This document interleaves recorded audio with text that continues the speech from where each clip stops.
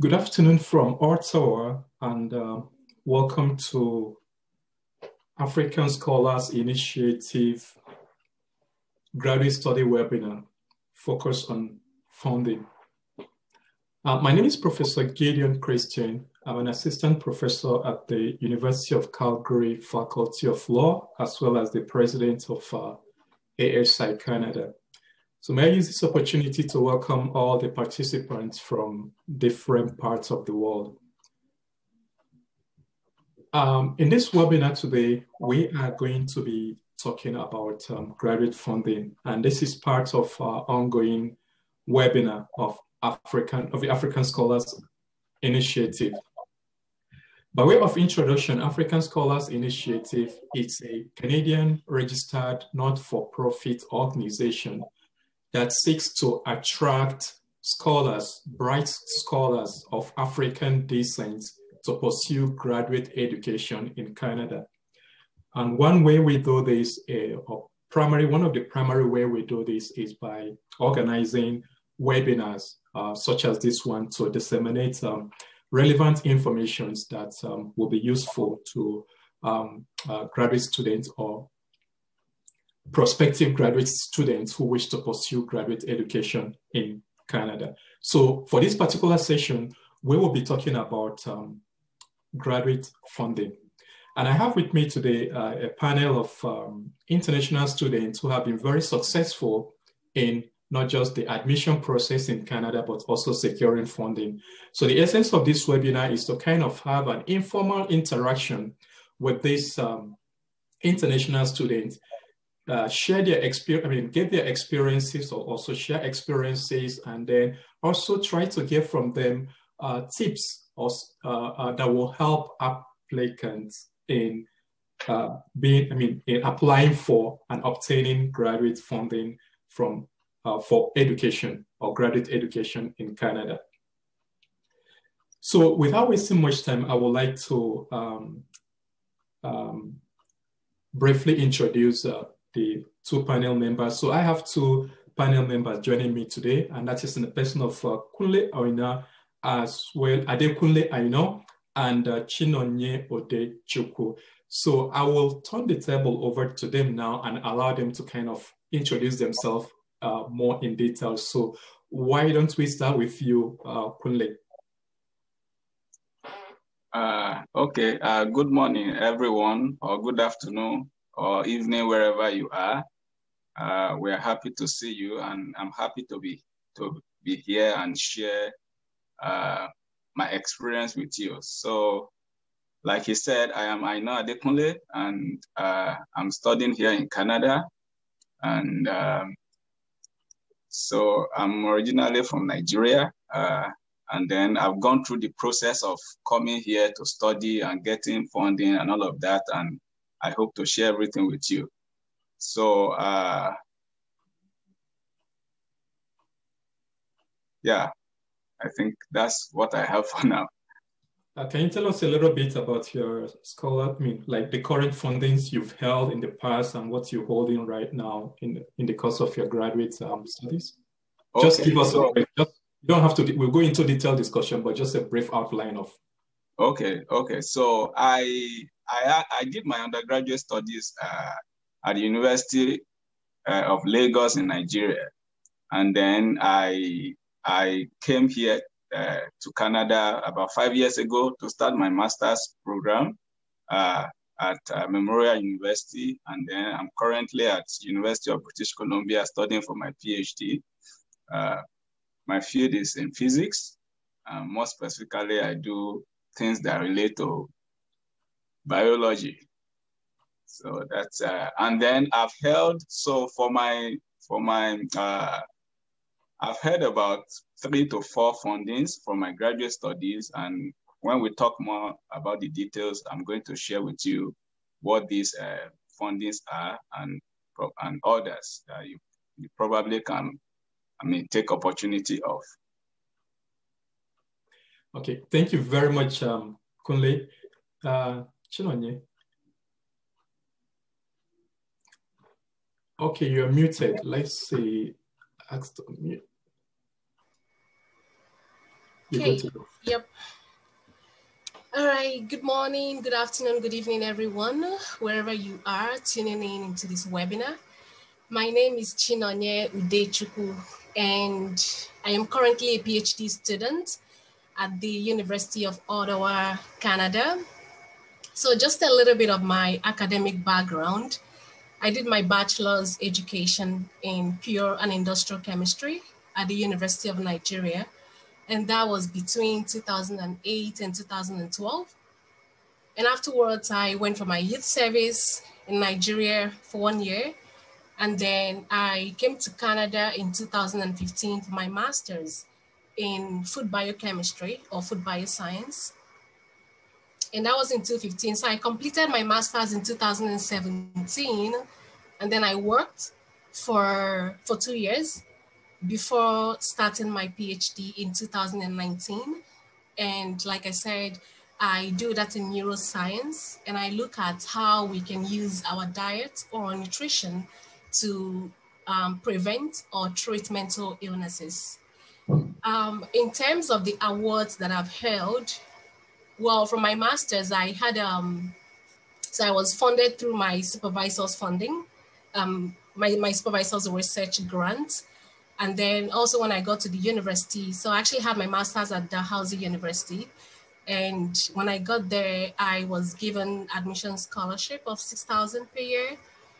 And then I got some other internal scholarships, that would also talk about within the school. And then moving on to my PhD, I got a nutrition and mental health scholarship. It's an internal scholarship offered within my department, or maybe not my department, but within the faculty.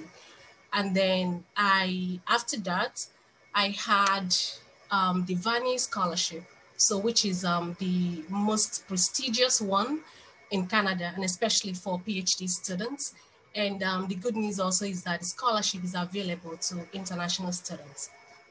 So that, and then also I got CIHR. So this is Canadian Institute of Health Research Scholarship. It's also a federal scholarship like the Vanier scholarship, but I declined that one. So I got that one the same time with the Vanier scholarship, but I had to decline the CIHR because both are major scholarships and you can't hold them at the same time. So the Vanier was or is $50,000 per year, but the CIHR is $35,000. So it's a no-brainer for me to turn down CIHR. So yes, those are the scholarships that I have at the moment. And yeah, so I'm very happy to, my journey so far to Canada has been, like, it's been a joyful one. It's been a rewarding one as well. And I've always made it a point of, purpose to share my experiences with people who are aspiring to come to Canada for grad studies, and also people who are here already, because, we are one big family and we are always trying to find information to propel us further in our career. So I am very much happy to share these experiences and insights with you. Thank you once again. Thank you very much, Chinonye. So, from the introduction you've heard so far, there's no doubt about it that the two panelists we have here are, competently suited to talk about graduate funding in Canada. So we are going to be, going into details of their experience, and then you see how you can benefit from their experience and what tips you can get. But before we go into that experience, can I now turn over to you two again? This time around, I want you to maybe probably share with the participants your journey to Canada. How did it start? So I'm talking basically from, your institution where you finished your undergrad studies, from the time you started thinking about coming to Canada to study. Can you kind of take us through that experience? What did you do, and what do you think was very instrumental in your being able to eventually end up in Canada? So Kunle, let's start with you. Can you tell us a little bit about that? I will have to unmute you too, okay. Okay. So I think I should start from, so I went to the University of Lagos between 2009 and 2013. And then when I finished, so I'm from Nigeria. In Nigeria, there's a kind of mandatory service before you get to work in Nigeria. So I went for the 1-year service, and after the 1-year service, I got a teaching job, and then I started. So I went back to do my master's at University of Lagos, where I finished, but I was not satisfied with what I was getting, so I decided to. There was something unique that happened actually. So my first class during my master's, the professor just asked a question from about 20 of us that were in the class, and then he said, we didn't know the question, and the next thing he said was that we did not know anything. And then he basically trashed us, like that we are empty heads and all of that. So I was very down that day, because I didn't expect that thing. And the next thing, I've never heard about anything before. I just went back to my office because I was also working there. I went back to my office and I Googled how can I study abroad for free, because I had no money, like I had zero. So, and then there was, I got a lot of information. So the information that I got now that took many months, I can just distill it for you now. Like, so what now happened is I found out that Canada is one of the best places that you can go to study for many reasons, even after your studies. So, but for studying, especially for graduate studies, there's a kind of, they provide funding for those that want to do research. And that's what I want to talk about now. So when you come to Canada here, there are different routes that you can take. Funding, you can do research, or you can go do course-based program. So I chose to do research because they said that for many schools that I checked, they said they can provide you funding if you do research. So what I did was, now I began to search for schools, the best schools in Canada, the schools that offer funding in Canada. Then I got a lot of them. And then I started searching for each department that I want to work in. So I wanted to work in physics department. So I went to the physics department in each of the universities. And then I looked at the professor's profile. So for example, back home, where the university I finished from, if you go to our website, there's not much information. Like, you don't even know what the professors are doing.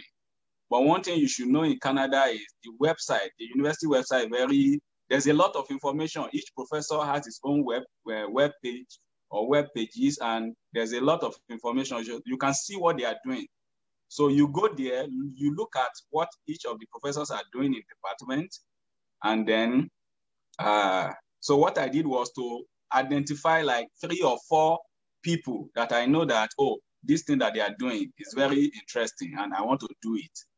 So the next thing is, after looking at them, then I started sending emails to each of them. And the email is very simple, because looking back now and knowing more about the information, if you send long emails, they might be intimidated to read it, because one thing is that they receive a lot of emails.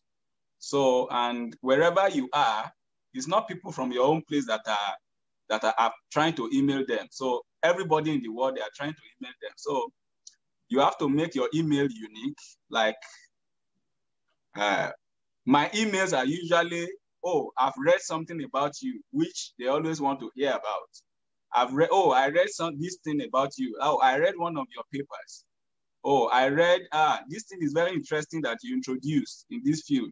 And then you tell them that, oh, and I've also done something related, or I'm interested in doing something related. Would you be able to, supervise me if I apply for this program? And then, oh, these are my credentials attached. just very brief and something that's interesting. I can, if he can, I can send you like examples of the kind of emails I sent. Then maybe after the webinar, I can, maybe there's a way you can coordinate with Prof that I will send him the email and then he can forward it to you. So, and then afterwards, so one thing you should note is that the professors, some of them, you can get mixed reactions. Some of them will not respond at all. Some of them will respond and tell you, I have no funding, I can't supervise you. Most of them will not tell you that, oh, okay, come, I can supervise you, there's money. Almost none of them will tell you that. But what I always advise is that no matter the reaction you get, the next thing for you is to gather your documents, different documents that you need to apply. So you need to apply for the program. The only way the professors can actually assess whether they want to admit you or not is actually applying. Because when you apply, the department will circulate your application to the professors in the department to look out for potential students. So the advantage of you emailing them previously is that if your application is interesting, they might want to go back and say, oh, I saw this name previously, like in my email. They might search for their email and see your email and, oh, this person has contacted me before. And they can readily get back to you. Oh, I saw your application and blah, blah, blah. So the act of sending that email is very important. So, so most times, the next thing that will happen is that you can find a professor that will message you and say, oh, let's chat. So it's going to give you like an interview, or he might not give you an interview. You will just see that the department issue you your admission somehow. There's a lot to talk about, but that's essentially what it entails. You need to read about professors in your area, like briefly about what they are doing. You go to the department website, what they are doing, and then you need to email them, like showing your interest in what they are doing. And then secondly, which is the most important, the third thing, which is most important, you need to apply. Like you need to apply. You cannot, if you send email like forever, you will not get anything. The only way you can get something is you need to put in your application. So I think, yeah, that's what I would say for now, just for the interest of time. Okay. So Kunle, during this process of, emailing the professors, how many professors did you email? Can you think of how many emailed, how many got back to you? And yeah, so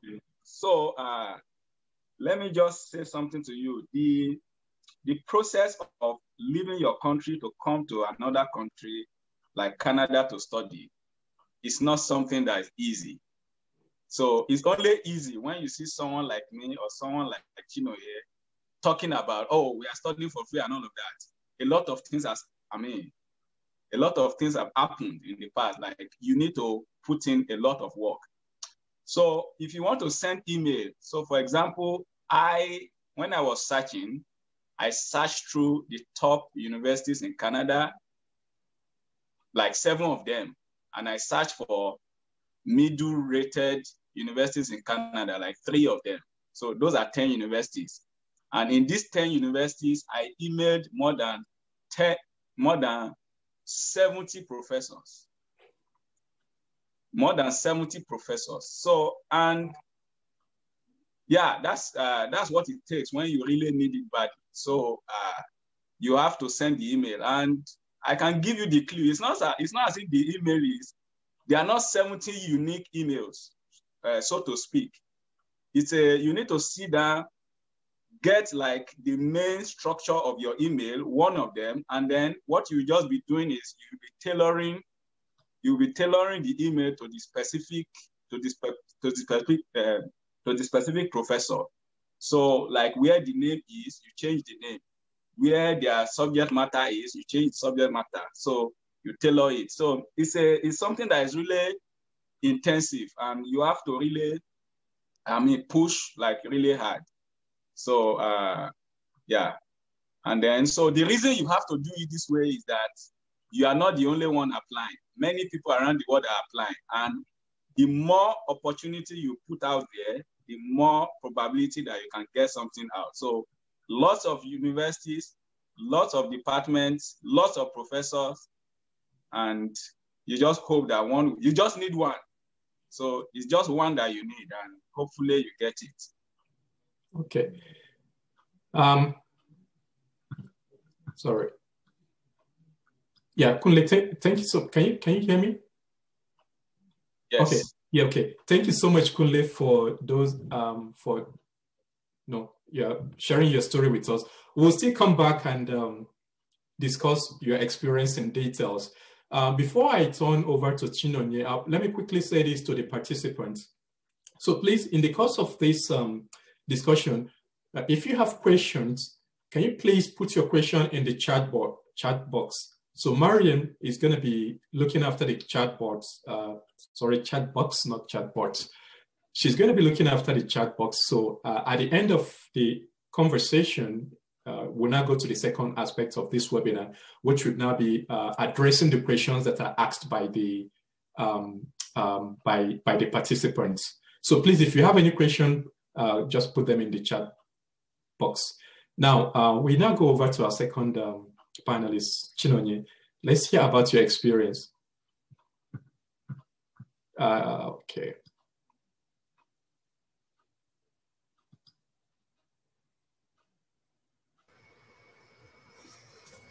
Okay, thanks again for the opportunity to speak. So my experience to Canada, or my journey to Canada, is what I call it's an unconventional one. It's not really the traditional route that every other person would take. For instance, Kunle. So mine, this is story time. Yes. Okay, so like I said, I had my bachelor's education in chemistry at the University of Nigeria in Nsukka between 2008 and 2012. So when I was done with my bachelor's, when I was there, I would like to think that I was a good student. Probably not at the very top of my class, probably the first fifth, okay, but not like at the very top, okay. So, but I was quite a good student, and I've always, strove to be in my academic pursuits. So when I graduated, I did my youth service between 2013 and 2014. And when I was done with my service in 2014, on my birthday, September 10, I got a message. I remember I was sitting beside my mom's bed, you know. My mom was sort of, I think she was planning, to do just a little bit of, a little party, cake, chin, you know how those things happen. So, and then I got this message, and it read, "You've been recommended for graduate studies, for masters, on full funding, excuse me, at Dalhousie University, Canada." Okay, so I was like, yeah, I scoffed. I'm like, yeah, this is a scam. Wow. I, for one, did not apply for any scholarship. And I was not even applying for grad studies, okay? I never related to anyone that I wanted grad studies or, to pursue my graduate degree. So when I finished my bachelor's, I mean, I would have loved to continue on to a master's, but then because of my family's then financial background or situation, I didn't feel like that would be the wise thing to do, and especially being the first child of sex. So everything that I had on my mind was to pursue, money.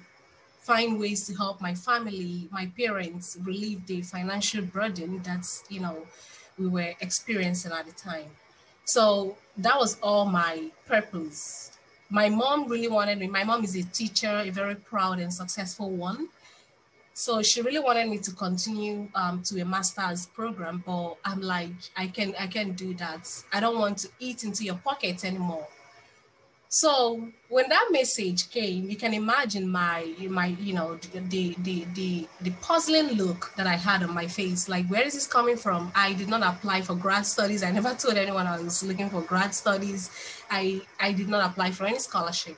So this has to be a scam. Like, I showed my dad, my mom, they were like, yeah, that has to be a scam. But then on a second look, that message came from a reputable professor in my then department at the University of Nigeria in Nsukka. And I'm like, hold on. Okay, there is probably some sort of line that I'm missing here. But, the person said in his message that I should come to the university the following week on a Wednesday. So I'm like, okay, if my dad was like, this has to be, child trafficking, kidnapping. These are all plots to kidnap my daughter and everything. So, but like I said, the message came from a reputable professor. And then I replied, and yeah, he said that I should come. But I mean, still, like, if someone was planning to scam me or kidnap me, yeah, of course, they already hacked into the person's phone or anything, like, to communicate with me.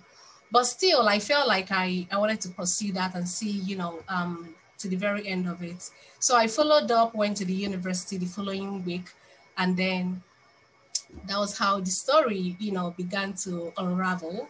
And I was told, there were some sort of meetings and deliberations because someone, a professor here in Canada at Dalhousie University, wanted a student, and like he had a funding, and then he sort of wanted the student to come from Nigeria, sort of, uplifting Nigerians as well. So, like, smart students. So he wanted someone, and then he told somebody else that he knew at the time, and then the person was the one who contacted me. So the person is a professor in my department at the time. So he then, went to the department, they talked, and then they sort of like, came to the conclusion, okay, let's give this opportunity to Chinonye. And to be honest, I still don't even understand why that's like, I was sort of the chosen one, because like I said, I wasn't at the very top of my class. If you're ranking, I'll probably be the 4th or the 5th, okay?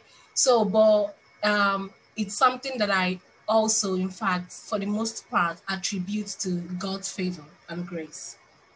So that was exactly how, my journey to Canada began. And then I was told I was going to have a phone interview, Skype interview with the professor here in Canada. So, which I did like in a few weeks later. And then, interviewed me. He wanted to know my plans and everything. I told him, but then still, he saw the hunger. He saw that if I had the opportunity, in terms of finances, I would have pursued grad studies, because really I knew what I wanted to do, but just that at the time I was, limited by finances, right? So he was very much willing to take me, like he was super impressed, and then he was like, yeah, sure, let's do it. So being that he had funding, that was how he then asked me to apply for admission, right? Which is something that we'll talk about, later on in the webinar, because, for you to get an admission, there must have been some sort of funding depending on the program you're getting into. So with the funding, I applied for admission, and then I was offered admission. Like, this was happening around October, November 2014. And then I applied for the next year's May admission, and I was offered admission in January 2015. And then I came to Canada in May for my grad studies. So like I said, it's not the traditional way, just like Kunle highlighted, or like many people do. you contact the supervisor, you go hunting, right? Finding the person to work with and the person who has funding. So mine was more like a recommendation. So sometimes when I talk to people, like some people feel like, okay, maybe I can't really relate to the struggle of finding a supervisor, but that I would say for sure, because even for my PhD, I didn't have to struggle. And I didn't have to struggle because when I came into the system, I understood what I needed. And so I was very strategic in my search, and like was more like I landed a supervisor right away, almost right away. So, but then there is an underlying lesson here to be learned, and which is that, in whatever you're doing, I tell people this, someone might be watching, right? When I was in UNN, like I wasn't like a popular student. In fact, I was one of those students, hidden students. You would not even know. It's only my grades that people would see and be like, oh, who is this person? Like I wasn't really involved in, and much, even the positions that I held in the university were like more like appointments. Oh, okay, we want you to be the vice president of this. We want you to be this. I was never the one seeking for all the, like I was very quiet. That person that goes to church, come back, school, night class, all of those stuff. Yeah, that was me when I was in UNN. But it was more like, the things that you do, if you're good, your goodness would speak for you. Okay, it's not gonna be covered. Like people would see that, and people would acknowledge. And then if there is an opportunity, someone may be willing to give you that opportunity.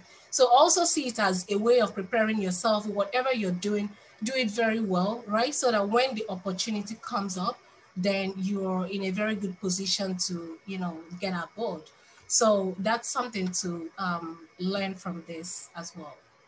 And then also just knowing that someone can recommend you, it's amazing. Like it's something really amazing if you ask me. Because I mean, right now, there are some people that I've sort of had I've had some relationship with them academically, and then I know that they are good, and I've recommended for grad studies, right? So just be good.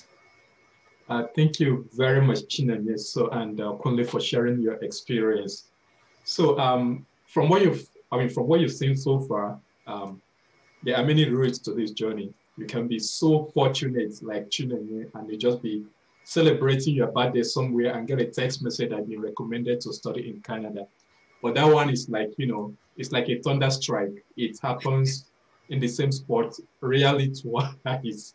But I mean, it do happen. I mean, it does happen, right?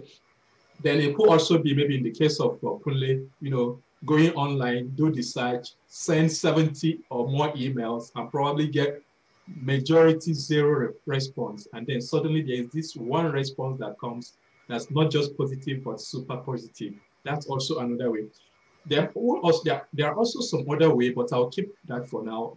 Maybe subsequently in the course of this conversation, I'll share my experience, which is totally different from these two, but still another way. But before we go to that third aspect or different aspect, let me now go to the panelists now. So now we have participants who have registered for this and who are attending. Of course, the question they will be asking in their mind now, which of course is one reason why they are here. I want to study in Canada.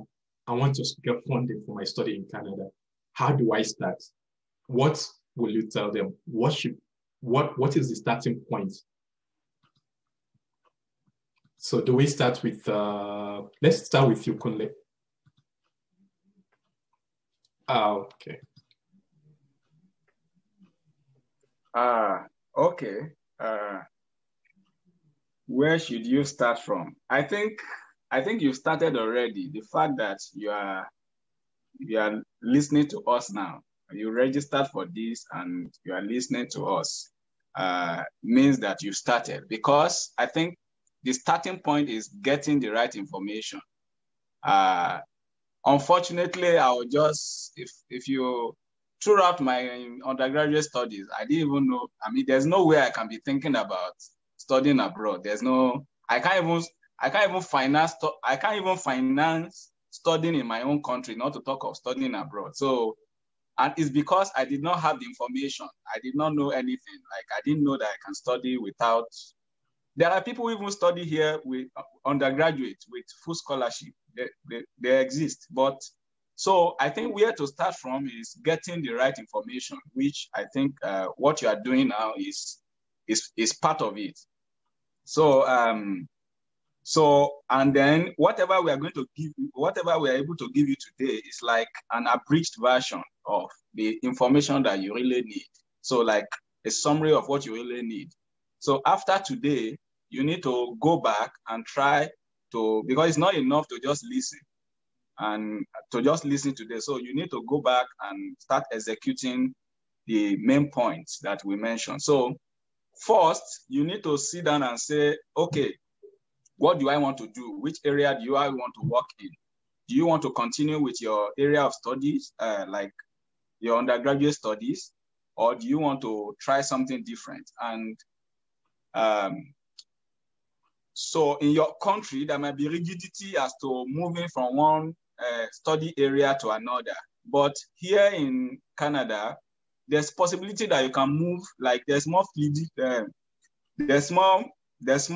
flexibility of moving from one place to the other. So for example, I studied physics and electronics in my undergraduate. There was nothing biological related. Nothing. But now I do more of biology than anything else, than math or physics. So that's possible.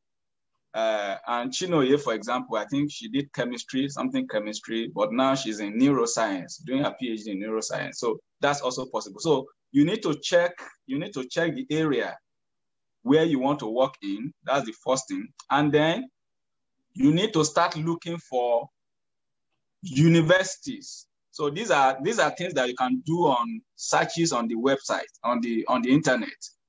The common one is using Google to search. Like you have a question, you search and say, okay, which schools offer this field of study that I want to go in? So then you need to, so after you see the schools, you need to like shortlist them. You need to shortlist the schools. You might want to focus on 10 schools. You might want to focus on 5 schools. My advice is the more, the better. But sometimes, yeah, depending on the time that you have. So the more, the better, because the game is the game of probability. The more you push out there, your chances of hitting your goal. So, so search for the schools. Then after searching for the schools, you need to start looking at your specific program. So program meaning courses. So you search for your courses, and then when you go to the course website, then you then search for professors that are working in your specific field. So at this point, I think I need to mention to you, and I think I briefly mentioned it the other time. If you want to come to Canada to study, your education, one thing that you should know is that your education will have to be funded. So there are many ways you can fund your education. The easiest way is that you have the money in your pocket. And I think it's the easiest way based on the fact that, yeah, you can control your money. And then you will most likely, as a good student, you most likely get the admission, because here we also want your money because our economy has to grow. So so that's the best way. But for most people, vast majority of people, you don't have the money in pocket. So the other way you can fund your education is to get scholarship. So you need to search for scholarship. But that's not what I want to talk about today, because the scholarship, searching for scholarship, that means you need to look for a body that offers scholarship for students to go and study.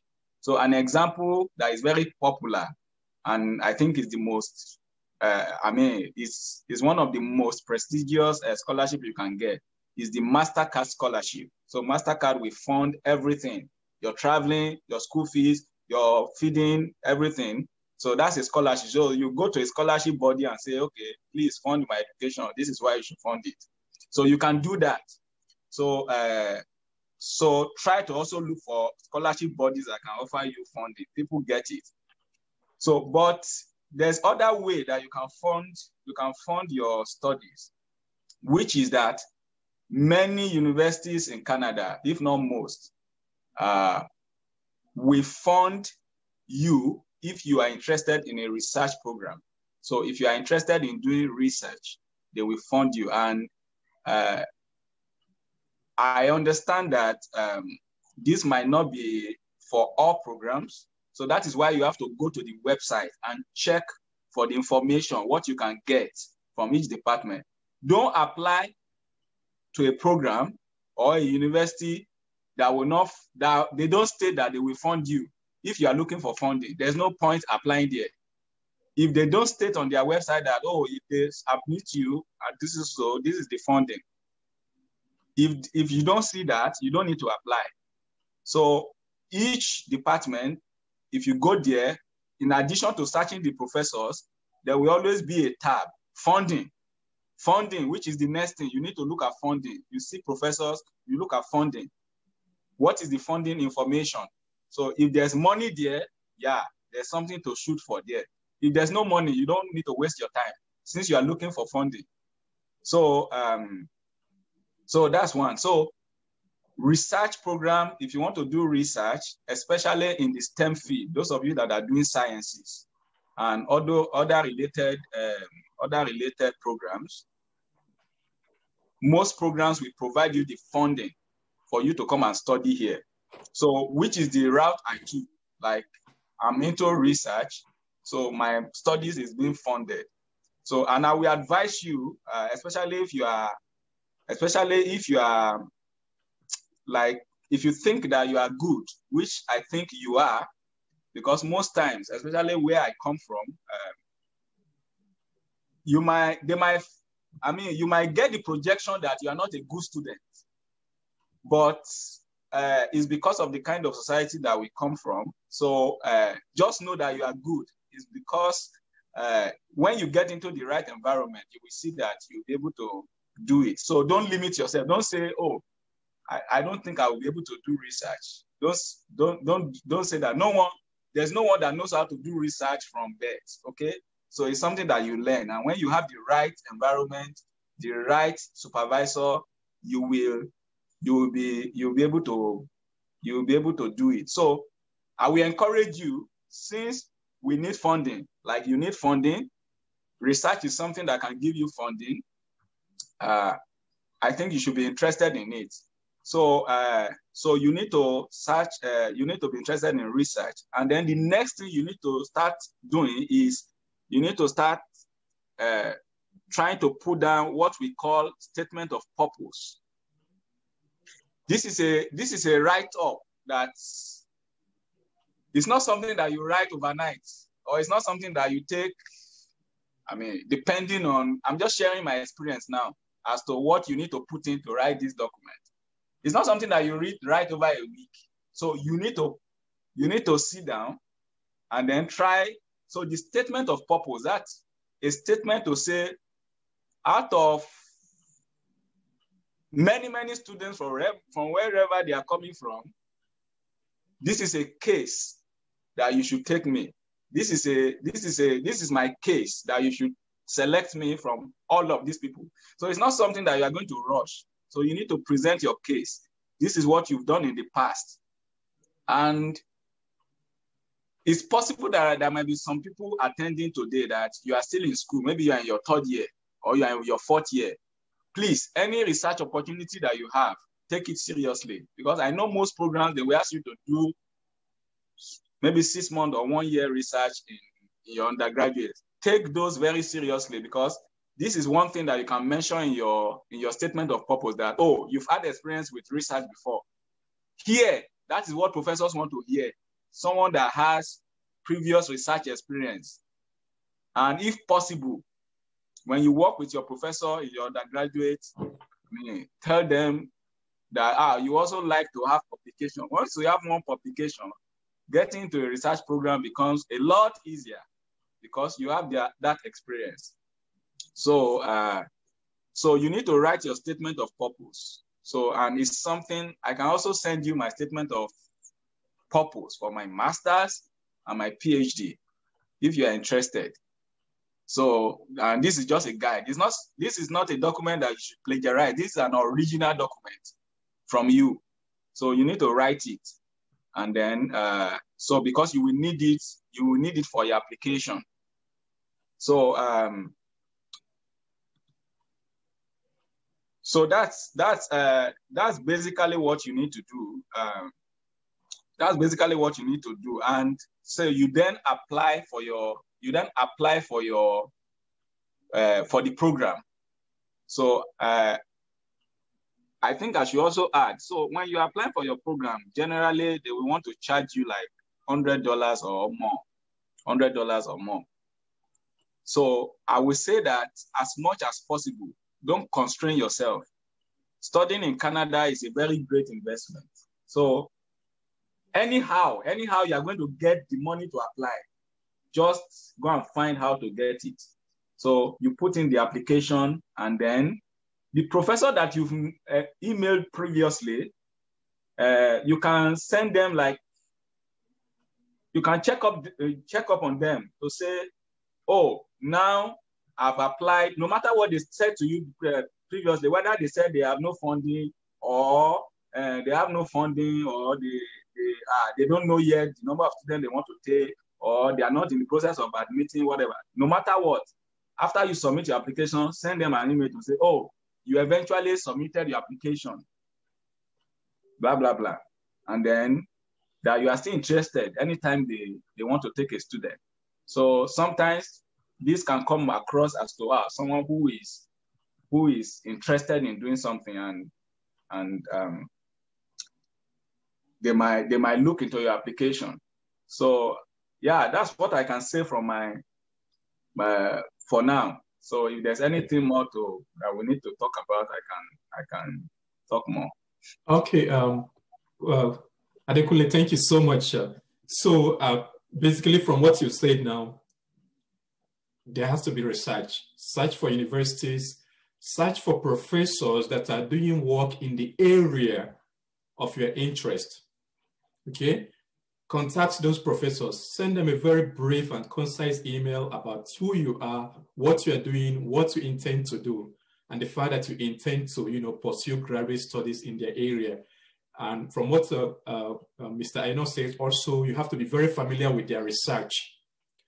And I would like to emphasize on that point from personal experience, especially if you are a professor in Canada. Professors in Canada apply for research grants. When you apply for research grant, for example, SSHRC grant, which is one of the biggest research granting body in Canada, as a professor, one of the condition key or fundamental to your success or your grant application success is an undertaking to train graduate students. If you file a grant application as a professor without statement to that effect, no matter how good that grant is, they will refuse it.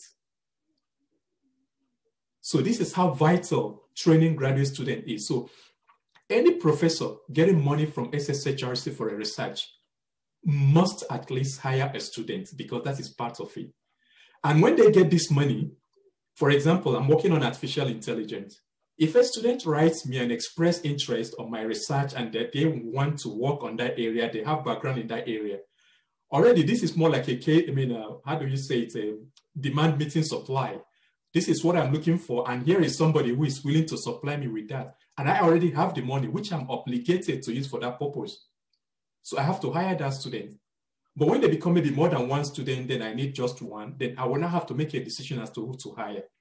So the fact is that professors do have that grant money to hire students, but you have to make a case as to why you should be the one for them to hire. And one way to do that is by letting them know that, okay, my research is in your area.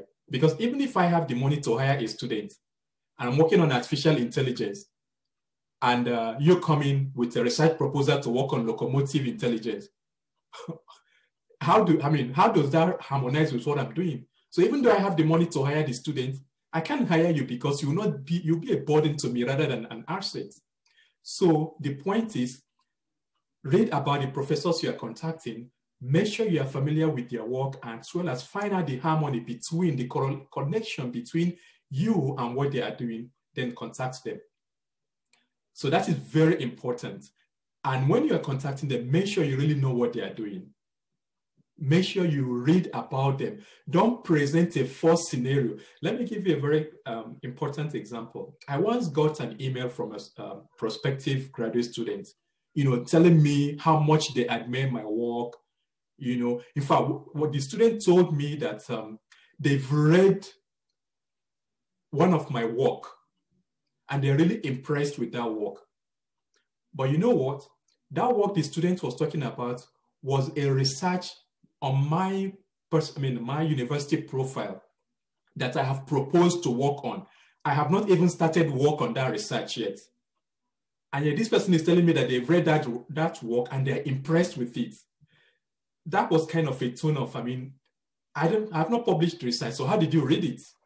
So be sincere, when you are kind of trying to make your case. Don't go and present a false scenario, which of course will turn the person off and the person will not view you as being sincere, So thank you very much, Kunle, for those points. Now let's go to you, Chinonye. So in addition to, contacting the professors, are there some other research within the university? And we'll still come back to the Vanier research, scholarship after this, but are there some other research within the university students who also look into in the course of, searching for school or searching for grants?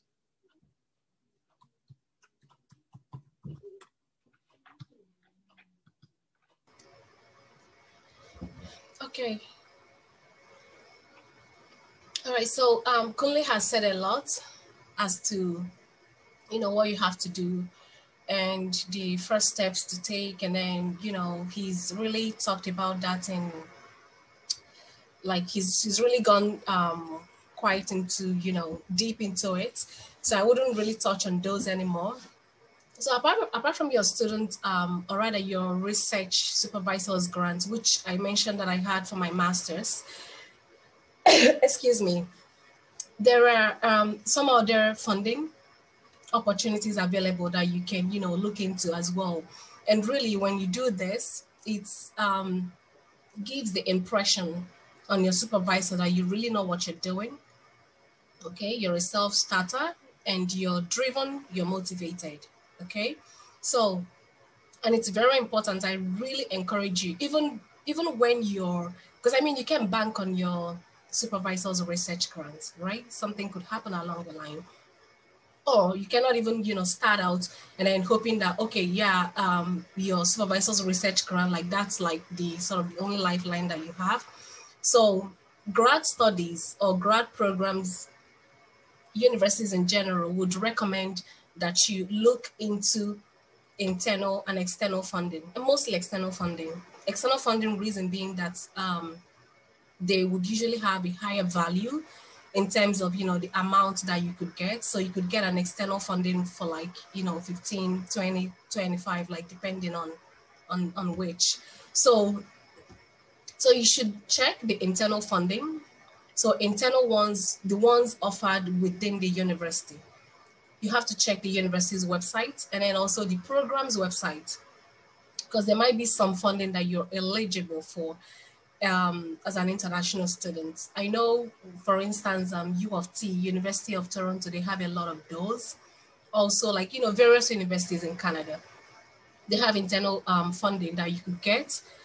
And which, of course, if you're depending on the application requirements, you may have to work with a potential supervisor. So let's say you've identified someone that you're interested in working with, but let's say the person doesn't even have funding. You could work with the person to apply for those internal scholarships, right? And then the other one is the external one. Like I said, the external ones are higher valued and also like they're very competitive, being higher value scholarships, very competitive, like available to anybody, anywhere in Canada and outside of Canada. So you can imagine the level of competition they have. So you look into those external funding. For instance, if you're coming for PhD, one of them, the major one, which I talked about, is the Vanier scholarship. And like I said, the sweet thing about this is that it's open to international students. This is 50,000 per year for 3 years, and you can apply for it. Okay, so look at the requirements, what is required to apply for the scholarship, and then you plan ahead. You could plan with your potential supervisor, because for Vanier, you have to be nominated by the university, by the institution, right? And then I believe, if I'm not mistaken, I believe you could also apply on your own, but I believe it would be stronger. Like if you've identified the university and then also identify the potential supervisor, you could work with them to develop, the research proposal and the rest of the application, and then you can apply for those funding before you can be given the admission, right? So the thing is, you could apply, let's say, for instance, Vanier usually opens up, I believe, in May, June every year. So let's say you're planning for grad studies for PhD next year, 2022, September. You could you could start your application, preparing everything, gathering your documents. And at this time, you must have identified a supervisor, someone who is willing to work with you to secure the funding, and then work with them, develop the application, and then apply, okay, based on your university's, their timeline and also their guidelines. So you apply for the scholarship, the results usually come out the following year in March, between March and April, end of March to April. So now, once you have your the Vanier scholarship, in fact, you don't even have to wait until you have the results, or until you're awarded the scholarship to apply for admissions. You could apply for admissions for the next year, September, right? But just know that the admission would be contingent on you getting the award. So in your admission application, you mentioned that you've applied for this scholarship, you've worked with this person, this is a potential supervisor, you've worked with them, and then you would be, you're hoping to get the funding, right? So once you have the funding, checking out, you're gonna get the admissions, especially if it is STEM-related subject or program that you're looking at, because you need to have funding before you could, venture into those. So to wrap it up, apart from being funded through your supervisor's grant, you could apply for internal funding. There are so many of them depending on the university. You just have to check to see what's available to you as an international student. And then there are the external funding, which you can apply for. And just know that you don't even have to have had, it's very good to have identified a supervisor before doing all of these, because you're sort of bringing the person on and letting the person know, okay, this is your plan, and then they can help you to shape the proposal, right? Based on their research program, because it has to be related to what they are doing. It has to be the techniques or whatever, the methodology of your research has to be well aligned with whatever they are doing, right? So identify those scholarships that are available to you as an international student, then identify how you can start applying for them, find somebody to work with you towards getting the scholarship. And if you have the scholarship, you're definitely going to have the admission. Okay. Chinonye, thank you so much. So let's talk more about this Vanier scholarship, which of course you are very successful in winning. Can you tell us? Vanier scholarship or Vanier award is the most prestigious award for international students. Not just prestigious in terms of academic prestige, but in terms of also monetary prestige. $50,000 a year is no joke. What do you think was really instrumental to your success in being able to get that award or win that award? Okay, in one word, planning. Good. So I believe so much in planning. Sometimes you may plan everything, but then you don't eventually get the desired success. But planning puts you so much ahead of a lot of things, and you know, it puts you in that vantage position where you can take on various perspectives and really understand what you're getting into. So planning. Now, Vanier scholarship requires a lot of information to be provided, okay? And these information are not just something that you know, pick up any day. So if you visit the Vanier website, as Prof was showing, you see the, Prof, can you open up that Sure. sorry, the page again, the screen. So you're judged based on 3 major, okay, yeah. So you can see, at a glance, in that section, you could see the second bullet point considers 3 equally weighted selection criteria: academic excellence, research potential, and leadership, okay? There is more to this. So when you go to more details, then you see a lot of information. Now, like I said, Vanier scholarship is a time-consuming application, and the value 50,000 per year, it's no joke. And this thing does a lot for your CV, for your, you know, scholarly contributions, and of course, like, you know, how you look, right? Like you appear as that person, like, you know, you're very serious and you know what you're doing, you're competent, you're a competent scholar. So it does a lot for you. And even when you get, if you're successful in getting the Vanier scholarship, it opens doors for other scholarships that if you didn't get the Vanier, you would not even be considered for them. Okay. So when you're planning for this award, like I came to Canada 2015 for my master's. And when I came in here, to be honest with you, there are the scholarship opportunities for international students here. They are not much. There are not many of them compared to home students. Okay. And when I was doing my master's, I had very few scholarships, very few. And maybe like the value of one would probably be like, let's say 2,000, 3,000. Those are good, but not like, you know, they don't have that critical mass to sort of, you know, push you throughout the program like something like Vanier. So I knew that I wanted to do a PhD at some point. I didn't know when exactly, but I knew that I wanted to work when I was done with my master's, and then I knew I wanted to do a PhD. And I told myself that I was never going to do that PhD without funding. And when I talk about funding, not like supervisor funding. Supervisor funding might probably be like 20K, 21, you know, 19.5, depending on the school, depending on the department. So I knew that I wanted serious funding, like serious money for this, okay? And I did my research. Of course, I had a lot of people, a lot of friends, mentors in my network. I was able to gather the information that Vanier is like #1. So once I got that information, it was like that day, Vanier is the purpose, is the goal. And then what I did was I found out all of the information that's required for Vanier.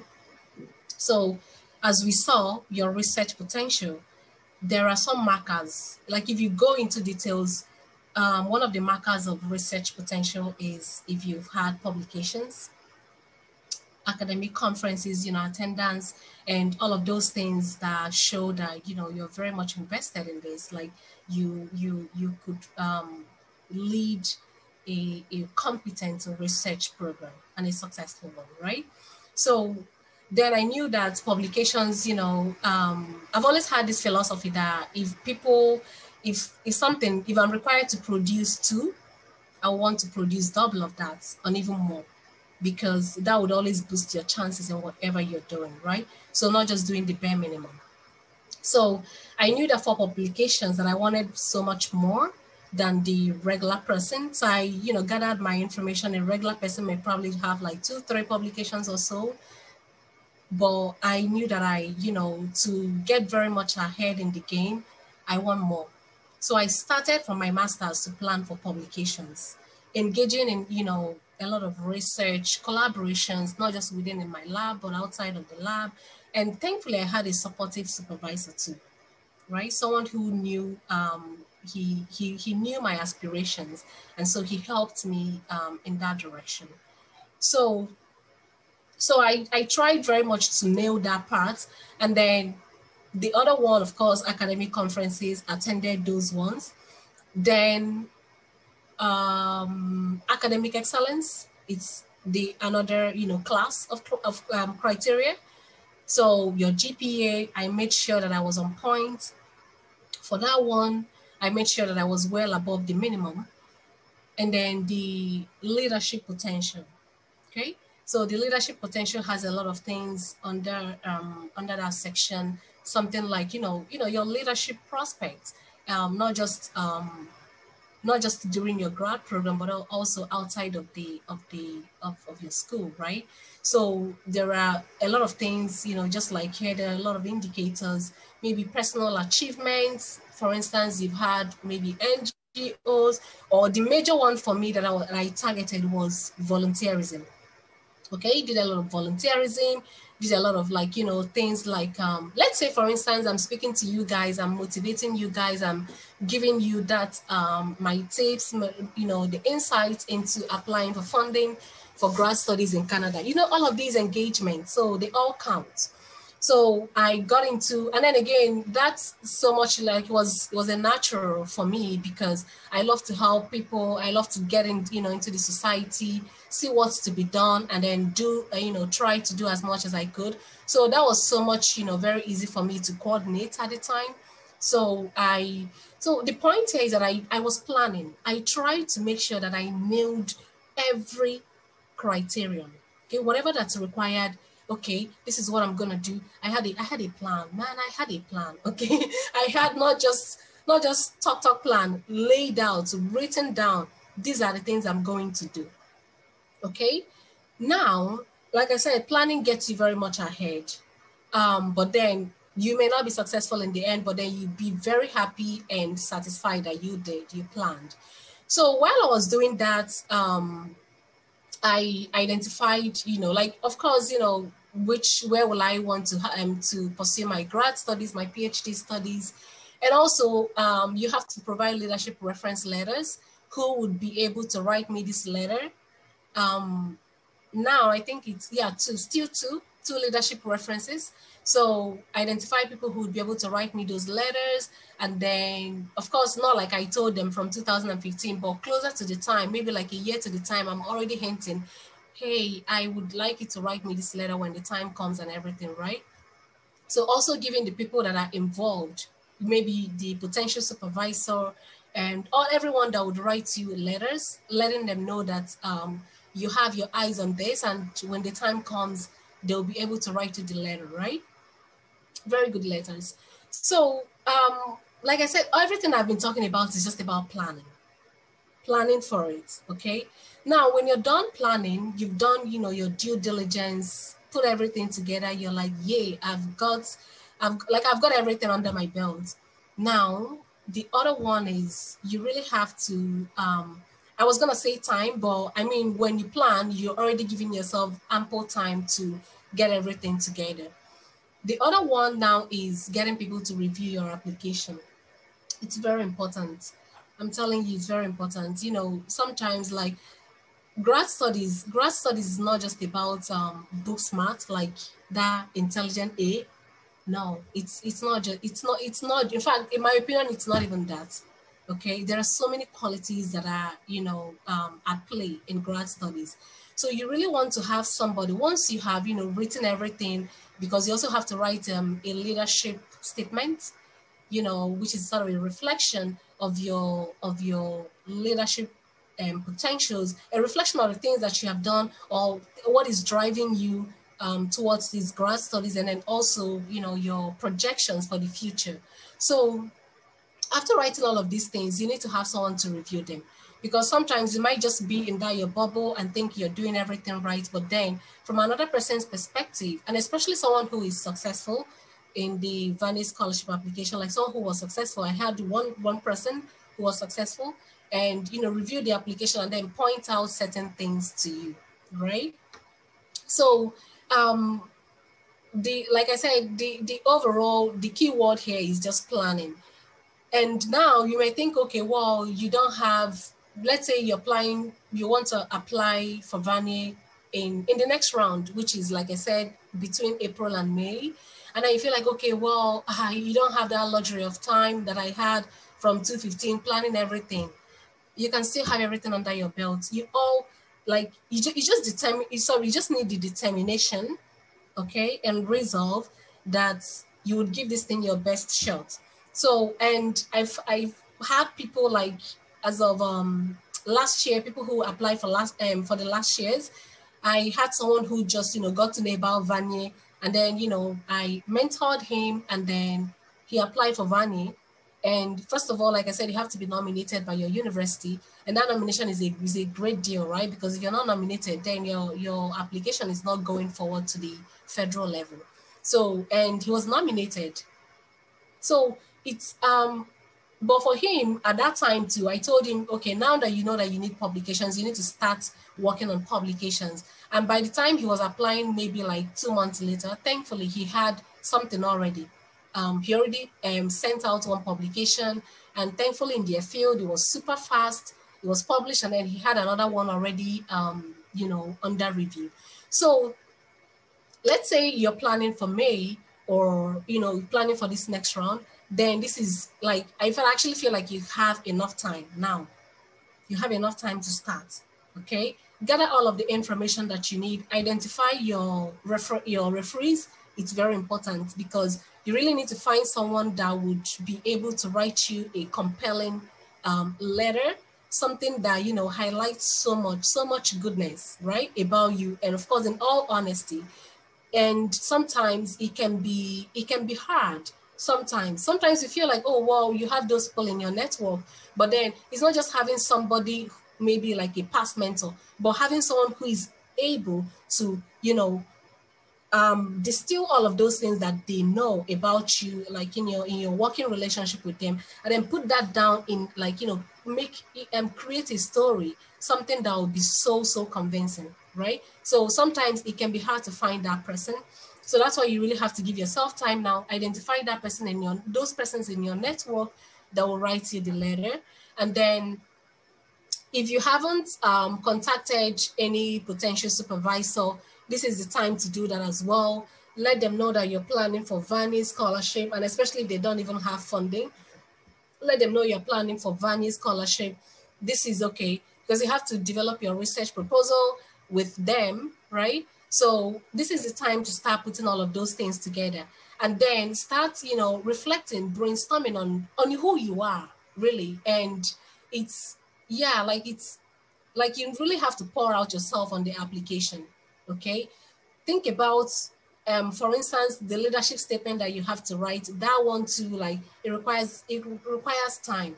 Requires time to think about yourself, think about, you know, what exactly are you doing, and, you know, why are you getting into this?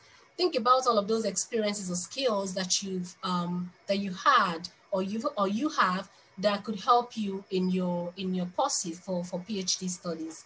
So it's a lot of things, you know, to think about, but you do have time now to start thinking about those things. And then especially if you're looking to apply for grad studies next year, and you're here trying to get the information in advance, perfect. So this is also the time to start putting all of those things together. If you don't have publications, start gathering publications, you know, find ways to collaborate, just find ways to publish papers. That's all I can say. Planning. Thank you, Chinonye. Thank you so much. That's a great deal of detail. Now, let me be very honest. Chinonye has really tried her best to give us much information as she can give, but Vanier scholarship itself, that one, I mean, the information she's giving here is more like a summary. full detail will require much more time than we even have for this webinar. But I really appreciate the fact that, you know, you've really gone into detail, at least provided the basic information anybody needs that can spark the interest. And like you said, time planning is very important. So it's not something you, oh, I want to apply next year, then 1 month to the, when the application starts, then you start preparing. No, you prepare ahead of time, especially in terms of, you know, research papers, publications, and other things like that. So it's not a 1 month project. It's a 1 year or more project. But now at least those listening here have at least basic information that can stir your interest, curiosity on the Vanier scholarship, and then, you know, you work towards that and plan towards it. Now, so far we've, you know, talked about funding, internal, from your research professors, Vanier, and others. But let me look at another aspect of this issue. Because in this webinar, I mean, the essence of this webinar is to provide you with as much relevant information as possible. And at the same time, also to provide you with as much realistic information as possible. Because what we have just discussed so far is one side of the coin, okay? And what do I mean by this? Now, Canada makes about $22 billion annually from international students. Canada as a country is not Father Christmas or Santa Claus that gives funding to every student that qualifies or foreign student that qualifies to apply, because the university themselves, they need that money that international students are bringing in. So if 100 students are applying to a particular university in a year, if they are admitting 80 out of that 100, believe me, probably less than 10 will be entitled to funding. So the essence of this project, I mean, this webinar is to help you, I mean, get information that will make your chances higher. But that does not mean that once you have taken all these things we've discussed into consideration, worked hard on them, then tomorrow you're definitely or certainly getting an admission with scholarship funding. No. It is our hope that you get it. So getting funding for graduate education is the gold standard. But the reality is that a lot of other people will be admitted without funding. So let's now talk about that aspect. And that is where I want to kind of bring in my own personal experience, because unlike Chinonye and Kunle, I know, who were privileged to have funding before coming in my own case, I got $0 in funding. Because what actually happened when I applied to my university here, that was University of Ottawa. One of the application question was, if you are up for the admission without funding, will you be able to fund your education by yourself? My answer was no. So when I got my admission later, I was told in the admission letter that the decision has not been made on funding. So my idea was, well, since I have told them that I won't accept the offer, I won't be able to fund the education myself, so I'll probably be getting some funding. So, I mean, I started preparing, applying for visa, arrived Canada, hoping that at least a favorable decision will be made for funding. But unfortunately, when I arrived now, I went to the graduate office to ask if a decision had been made on funding. They told me, unfortunately, we do not have any funding for you. And by then it was too late to go back. So I got $0 funding. So I have to, you know, fund my master's education myself, which I must be sincere to you. It was not an easy endeavor. I mean, I worked hard. When I say I worked hard, I don't know what other better phrase to use for that. But at the same time, I mean, I was very conscious of what I wanted. You know, it was a difficult experience, but I stayed focused. Of course, I started applying for external funding, hoping that I will get one. I never got one in my first semester. I never got one in my second semester. So that's fall and winter semester. So the spring and summer semester is not mandatory. So rather than proceeding, what I did was to take the spring and summer semester off. I used that 4 months to work. to save money for my final semester, which is my third semester. In my third semester, when I came back, I was still applying for funding. Now, as things will turn out, in that third semester, I applied for there was one particular funding I was seriously focused on. I applied. That was the International Development Research Center Internship Award. In my third semester, I eventually got that award. And guess how much that award was? That award was $40,000 and $10,000 research travel grant to travel anywhere outside Canada to conduct field research for my proposed research. So that's $50,000 in my final semester. And of course, the internship commenced at the conclusion of my, my study. So that's internship award. I got it. I actually won it second time. So that was twice. When I was admitted for my PhD, I was also admitted with zero funding. In fact, when I was admitted, recalling my difficult experience at my master's level, I thought, no, this would be stupid for me to accept this admission.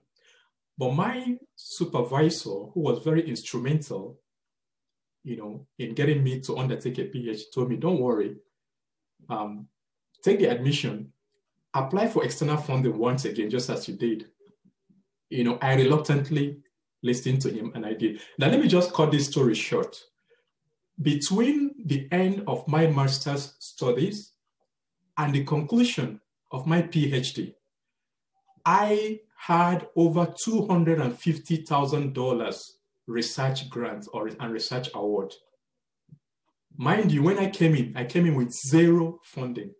By the time I was completing my PhD, I've already accumulated over $250,000 in research grant. So what I'm trying to say is this, it's good to try to follow that gold standard of getting the funding. If you don't get it, if you can in any way fund your education, one thing I tell people is education in Canada is an investment, and it's an investment that has a guaranteed return on your investment. Because once you complete your studies, you are automatically entitled to 3 years work permit. With that 3 years work permit, if you work for 1 year, earning the average income, believe me, within that 1 year, you'll be able to recoup whatever you have invested in your master's program. Doctoral program is a different ballgame because it's much, the duration is much longer. But what I keep telling people, if the plan is to come in for a doctoral program and you don't have funding, be smart. Forget about doctoral program.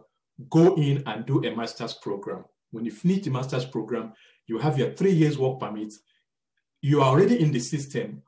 All these Vanier scholarship and others we've talked about, they are much easy. Well, they are not easy, but they are relatively easier if you are in the system already, rather than being outside Canada and applying for Vanier.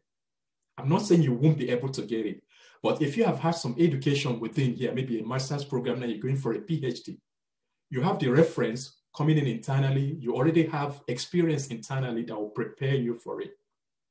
So we have seen the various sides of this coin, the easy, the difficult. If you don't get into the easy part, don't run away from the difficult part. People like us have gone through that difficult part, and we can come and tell you that, yes, it was difficult, but the experience was rewarding and it was profitable at the end of the day. So this is where we're gonna stop here. We see we have a lot of questions on the chat board. Mariam, I don't know if you have any of those questions that you want to bring to our attention or to the attention of the panel.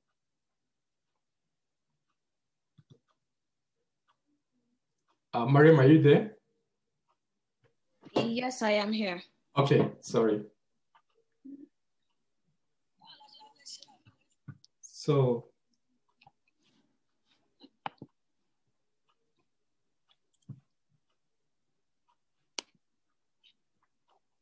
So are we moving on to the question and answer segment? Yes, please. If you have any, you may probably want to ask.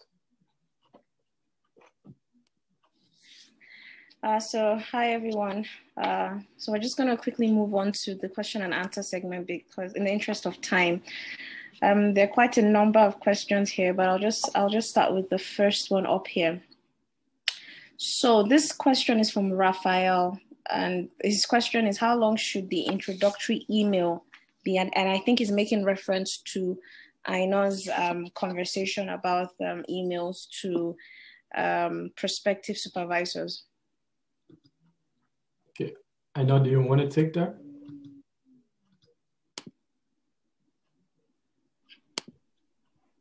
Can you hear me now? Yes, we can hear you. So introductory email, about 3 paragraphs, like 2 to 3 sentences each. So like the first paragraph, just you are greeting the person, and then you're saying that you read about this thing about them, or you read the paper which actually you've read. Don't go and say you read a paper that you've not read. So, or something, or you went through their profile, it looks interesting.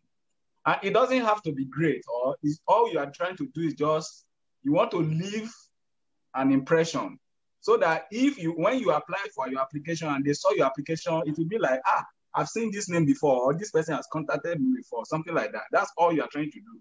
So it doesn't have to be perfect. If you see what I sent when I was trying to get a master's program, you will see that there's nothing spectacular about it. In fact, when I look at it now, I'm just ashamed. Did I really send this kind of email? Because I know better now. So all you need to do is, like I said, 2 to 3 sentences each, 3 paragraphs. The first paragraph, like, it's good to meet them, and then like electronically, and then, you read this thing about them, it's very interesting.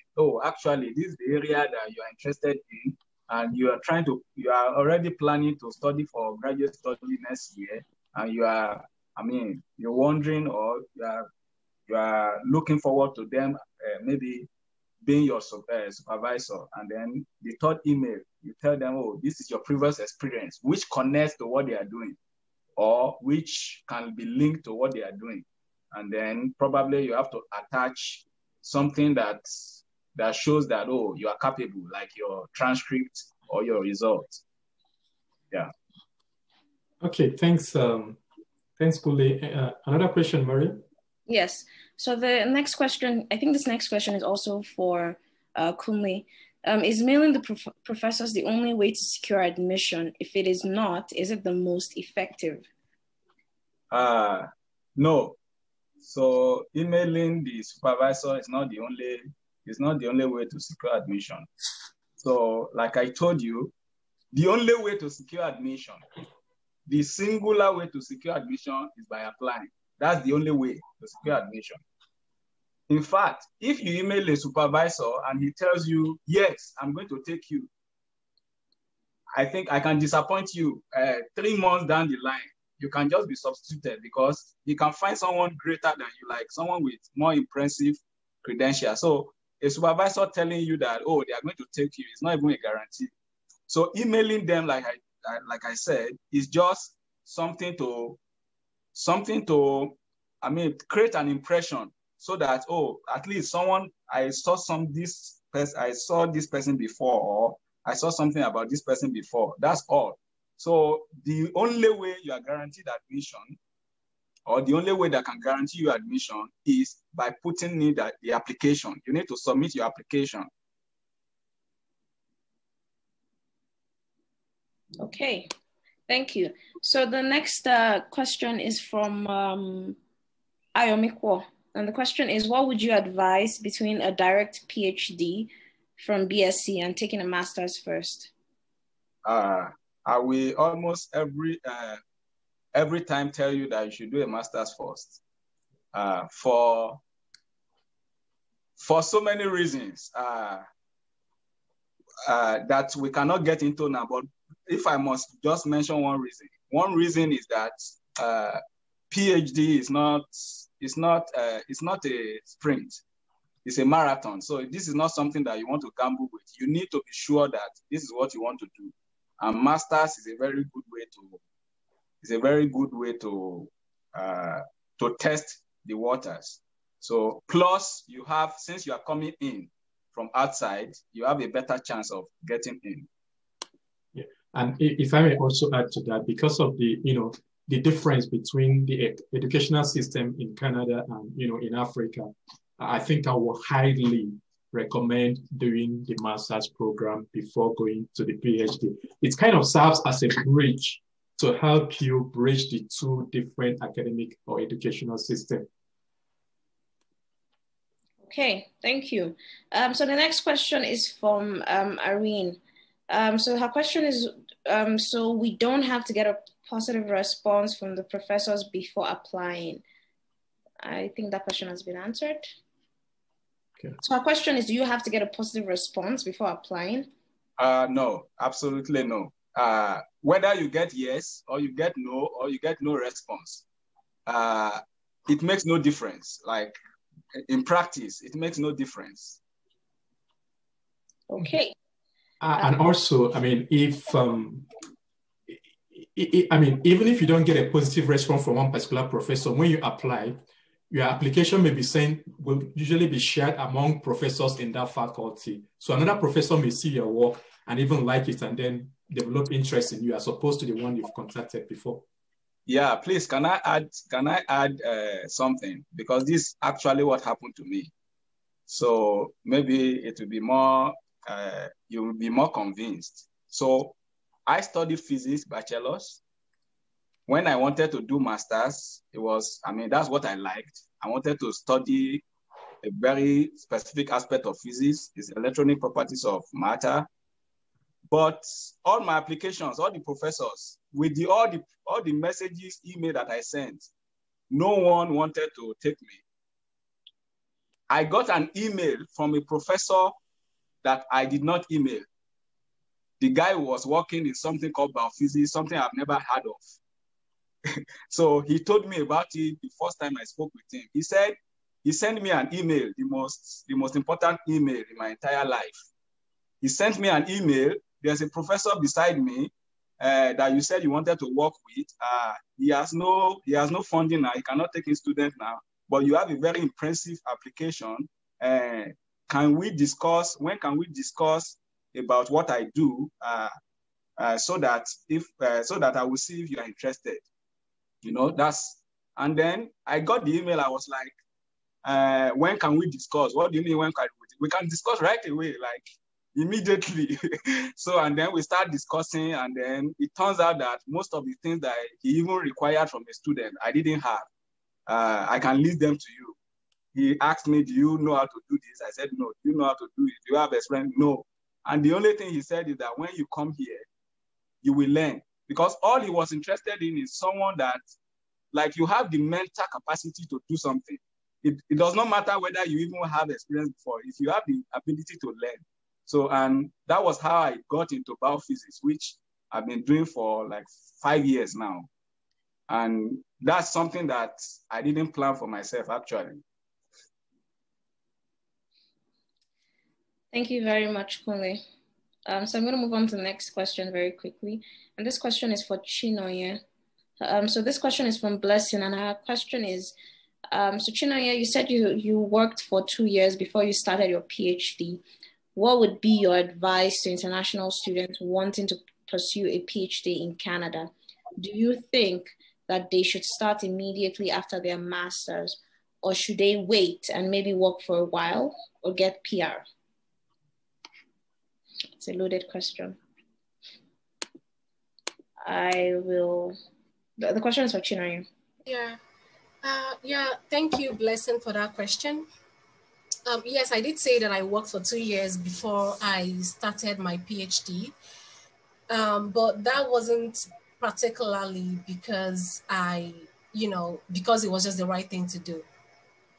It was because, like, I had my plans which was like, I already came into Canada and I saw that the land is, brimming with a lot of opportunities for, immigration. So I wanted to first get my permanent residency before I could get into the PhD.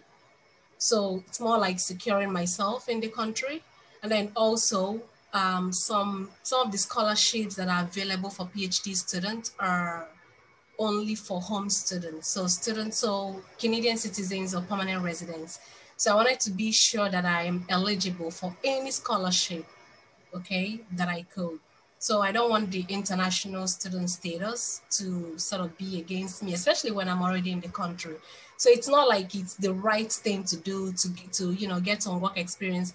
Of course, if you have some work experience before getting into a PhD, it's something that you could relate to your PhD program, right? It's something that you could also mention while you're applying for the PhD. But then again, you want to be careful as well that, if you're getting a work experience, it's the time between, let's say, your bachelor's or your master's. So the time between that and your PhD is not a very long time. So I just did a 2-year work experience before getting into the PhD, right? But the other one, getting the PR, like I said, this is in no way like the correct way to go. It all depends on what you want. And as someone who is outside of Canada and who is looking to move to Canada, you have those two paths. You can go through education, you can go through the permanent residence. Like that one is a completely different scheme, You could come in as a student or you could come in as a permanent resident of Canada. So it all depends on your current situation. If you're done with your bachelor's and then with your master's, if you can get a PhD, why not? Apply, find potential supervisors, apply for admissions, and then come to Canada. When you come here, you still, as long as you're here and you're doing the right things, you'll be able to get your PR. If PR is more like something that you're really leaning towards. But if you really want the PR, then I would say, work and get your PR before coming to Canada. Like then when you come into Canada with your PR status, like I said, for PhD, you'll be able to apply for more scholarships, right? Than you would if you were an international student. So this is not particularly, this is more like a personal decision.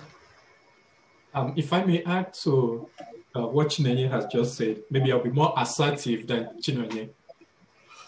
Okay.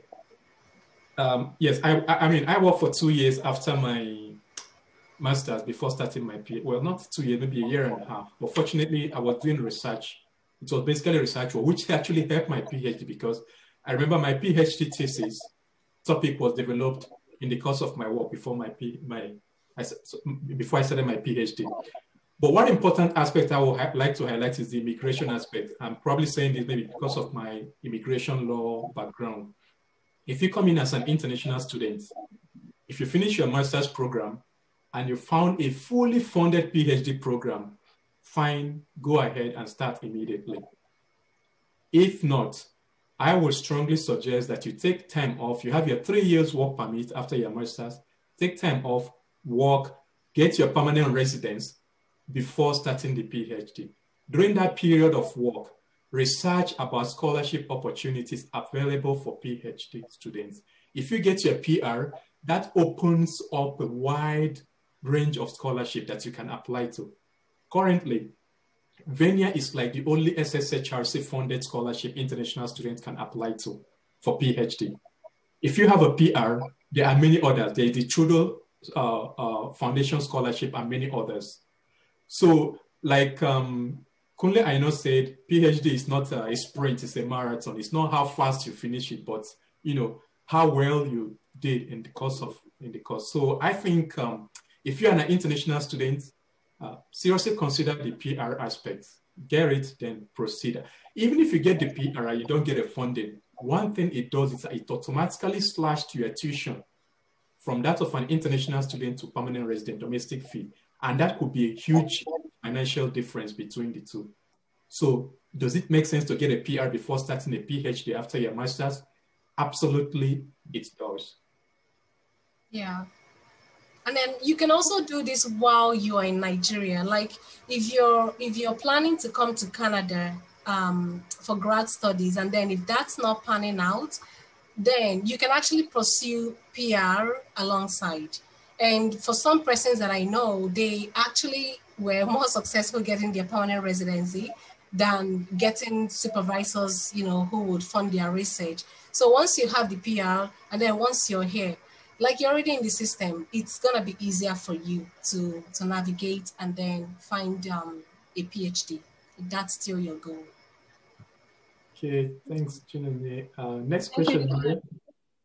Yes, so I'm going to move on to the next question. And this question is from Prosper. If you don't get a reply from a professor, can you go ahead and apply?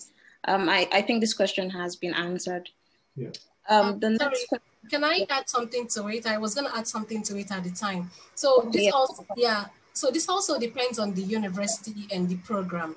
I know that some programs you must have identified the supervisor. You must have identified someone who would supervise your research before you apply. So you have to check to see what the requirements are for the program and for the university. Okay, thank you very much. The next question is also from Prosper, and this question is directed to Chinonye. How do I win a Vanier scholarship? I read sometime that you need to be recommended by a Canadian school. What profile does a Vanier scholar have? I think this question has been answered too, but Chinonye. Yeah, I think I guess this question came in, you know, way before we talked about Vanier. So, but yeah, Prosper, I believe you've, you know, gained some insight into the Vanier scholarship based on what I said. And again, you can go to the website, okay? The information, they are all there. And if you need further clarifications, just feel free to, you know, send an email. I can share my contact, my email address, or you could also contact Prof and then I would give further information. But yeah, like how to win Vanier scholarship, all the information it's on the website. Okay, and if I may also add to that, Chinonye is on LinkedIn, so please you can connect with her on LinkedIn and you know, follow up with other questions on Vanier scholarship that you may have. Okay, thank you. So the next question is from Blessing. Will the recordings be available to us? Yes, the recordings will be available. Professor Gideon. Yes, the recording will be available on our YouTube page. So please, you can search our YouTube page probably between now before Monday morning. The recording should be available on the YouTube page. So if you check our YouTube page or if you follow us on Twitter, we'll actually announce once it's uploaded, we'll announce this on our Twitter page. But if you also follow our subscribe to our YouTube page, you'll get an automatic notification once it's uploaded. Thank you. The next question is from Ahmed, and it says, please, some of us weren't able to join on time due to internet connectivity. Please, will the recordings be available to us? Yes, it will be available to you. The next question is from Prosper. If I want to start PhD in Canada in fall 2020, when exactly should I start emailing professors leading up to application? Wow. Is that from Ahmed? No, that's from Prosper. Prosper, you should have started emailing them long time before now, because I believe most application for fall 2020 for international students, I think the closing date is usually like early February. So you should have started emailing long time before now, but you may probably have some 2 weeks gaps before the close of application process. So if you haven't started that, I think you should start immediately. The next question is also from Prosper. Do I need to write GRE or TOEFL for PhD studies in Canada? I don't know about maybe the science people, Chinonye and Aina. For law, you don't need GRE or TOEFL. I don't know if you guys need it in sciences. So concerning the English language requirements, so I think if you are from an English-speaking country in Africa, for example, Ghana, Nigeria, for most programs in Canada, you don't need a TOEFL or GRE. There are a few exceptions. So that is why it's important that any program you want to apply to, you need to go and see the requirements. So most times they will tell you that GRE or TOEFL is not required, but they can say they advise you to take it, something like that. If they say something like that, you can still apply to the program without. So all you need to do most times is just the way you apply for your transcripts from your university. Tell them that you want to get a document from them. Most universities have it that will say that your undergraduate studies was in English. So once you get that document, put it with your application, and you wouldn't need a TOEFL result. Thank you very much, Fule. I'm going to move on to the next question from Max Amanu.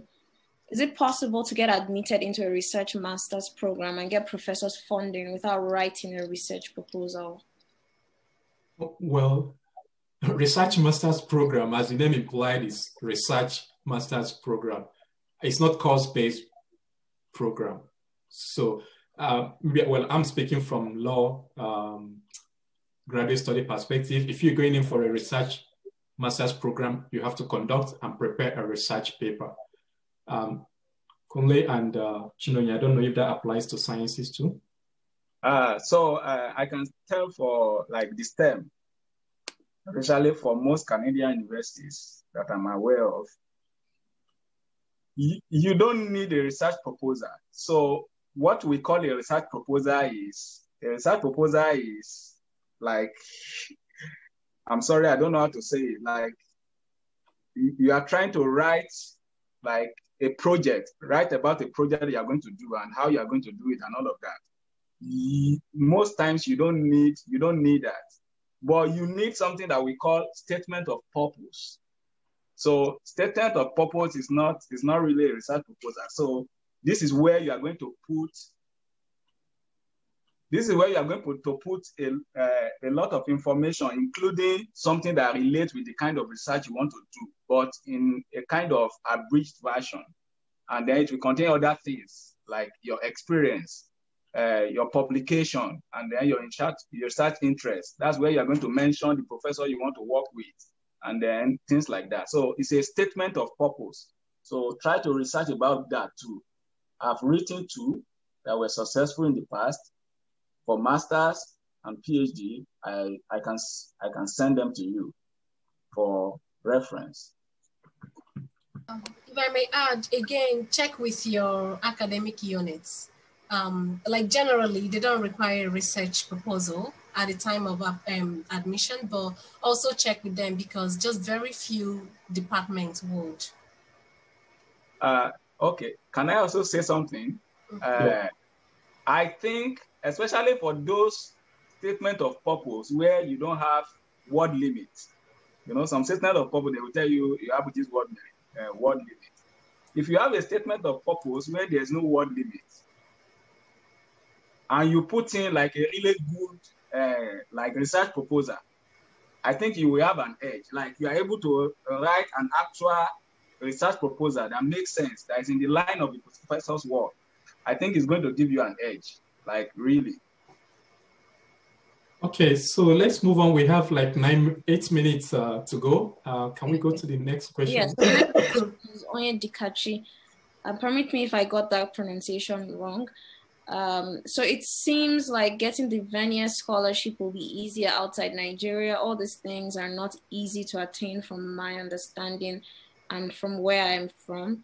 If I am wrong, how does one get to attend academic programs, do proper collaborative research that could be published in revered journals? Okay, let me step in here. Maybe, well, I will take the first part of the question in terms of, the Vanier scholarship being more difficult easier from outside Nigeria. Maybe I'll probably say it's easier from inside Canada, because if you are in UK, you are not you're in the same boat with the person who is in Nigeria. And Vanier scholarship is for PhD studies. So probably the easy way then is to come into Canada as a master's student, finish your master's student, get some opportunity to write research papers, do collaborative work with maybe during the course of your master's program, preparatory to your PhD, and of course the Vanier scholarship. Thank you very much. So the next question. Can I add to that? Yeah, sorry. So let's say the Vanier scholarship, you have like 2-3 chances to apply for it. So let's say you finished your master's, like you've had your master's in Nigeria or whatever that you have your degree from. So, and then you get a supervisor who has funding for you for PhD, and then you come into Canada for PhD without Vanier, right? So once you come in, then work on your publications and all of those, and then apply for Vanier the following year. And if you apply for Vanier the following year, if you didn't get it, you can apply for it the following year as well. So I think you have about 2 or 3 chances. You have to be within your first 2 years of your program before you can apply. So you don't necessarily need to have Vanier coming in from Nigeria or from any other country. Thank you, Chinonye. So the next question is from Epiphany Ossi. And the question is, it seems it is easier for those in the sciences than others. I am interested in getting a master's in law. Is it the same method to get funding, supervisors? So. For masters in law, well, the same principle applies here, contacting the supervisors. And like Aina said, there are more opportunities for funding if you are undertaking a research-based master's program than as opposed to course-based master's program. So for law, you normally have research-based and course-based. Most course-based master's program in law don't come with much funding. Maybe probably you get some student tuition discounts. So if you're really looking for funding, then you have to think about a research-based master's program.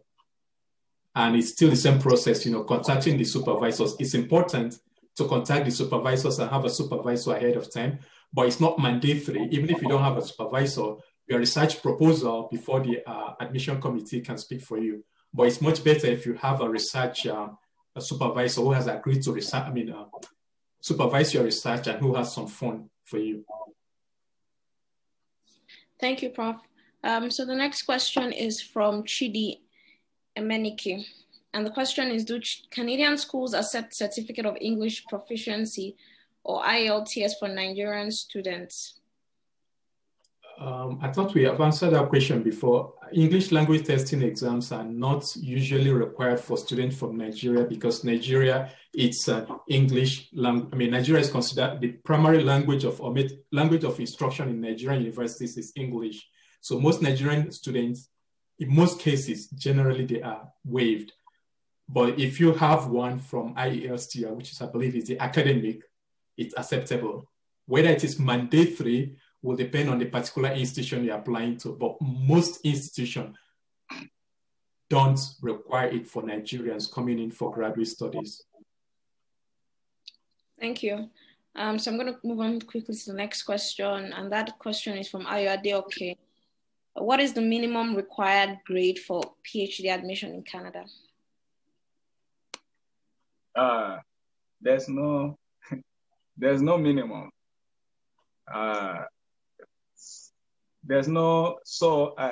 Getting admission into PhD program is not a single measure. It's not your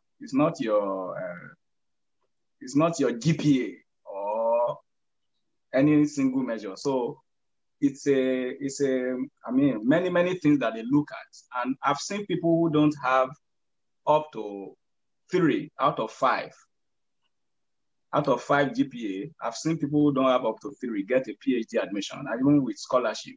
So if you don't have a good GPA, for example, and you have a strong statement of purpose, you have publication, you have other things. So you can make up for wherever you have deficiencies. So there's nothing like minimum requirement. So the minimum will be based on who wants to accept you. So yeah, and research papers too. Research publications also matters. Yeah. Thank you. So the next question is from Prof again, and his question is: do you need to do WES evaluation of all your educational transcripts to apply for PhD in Canada? No, you don't. You just need to send your transcripts to the institution. If you have a WES, well, that's fine. But if you send your transcript directly to the institutions, that should suffice. Okay. I'm not aware of any institution that requires that you must send your transcript through WES. Most institutions I'm aware of want you to send your educational transcript directly to them. The next question is from Epiphany Ossie. What about course-based masters? And I think she's making reference to our initial question as to how easy it is to get funding if you're interested in getting a master's in law. And I think Professor has answered that question. So I will move on to the final question here. And this final question is from Irene. Please, can you drop the links for us to connect with you on your social media platforms? So if you, we're on Twitter, we are on Facebook, and we are on LinkedIn. And our social media, we use AfriScholars1 for both Facebook, social media, and you can also search us on LinkedIn. Maybe I can drop the. I think you can send them an email or something. Okay, so at the end of this webinar, we will normally send an email to all participants. When we upload the video, we'll send an email to all participants with the link to the video. So in that email, you're going to see all our social media handle, both Twitter, Instagram, LinkedIn, and YouTube. Or except they're asking for mine and Chinonye's social media. Okay, so I think we do have that on Twitter too. The LinkedIn, I displayed the LinkedIn, your LinkedIn profiles a couple of times, but we'll still send those information. Maybe in the email, we'll include those information so that they can follow up with you too, and then maybe subsequent questions they have, you'll be able to respond to them directly. So, Mariam, do we have any other question? Well, there's just this one last question again. I just came in now, and it's, will the recordings of this session be shared? And I think you'd mentioned that it would be on YouTube. Yes, it will be shared on YouTube. And all participants who register for this will get an email probably before Monday with the link to the social media and the YouTube link for the recording. So it's 3 o'clock in Ottawa, and I want to use this opportunity to thank our two panelists, Chinonye and Mr. Adekunle Aina. Thank you very much for volunteering your time and your knowledge to share this wonderful information with the participants. And for the participants joining us from around the world, we also thank you for staying up late night in various parts of the world to attend this session. This is not the end of our information session. We're going to be having some information sessions subsequently. And the next couple of information sessions, we're going to focus on study visa application, which is the most difficult process of coming into study in Canada. So we have immigration lawyers based in Canada who have been lined up to attend those webinars to provide additional information or very useful information on the study visa or study permit application process. So please follow us on LinkedIn. We will be posting information about this webinar once we have them prepared and the date fixed. Once again, from Ottawa in Canada, thank you all very much for attending the African Scholars Initiative Canada Graduate Study webinar on graduate funding. Thank you, and see you all soon. Bye-bye. Bye, everyone.